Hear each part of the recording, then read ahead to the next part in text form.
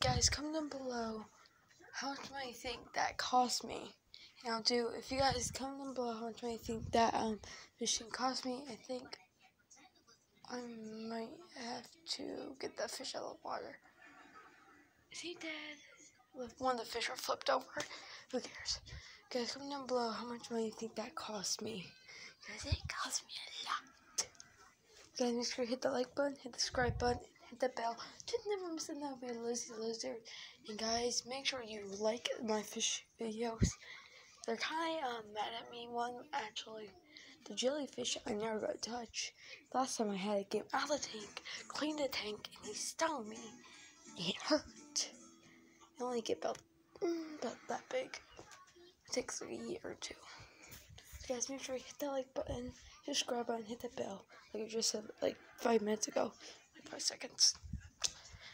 And guys, make sure you comment down below how much money you think that tank cost me. So guys, make sure you hit the like button. Bye.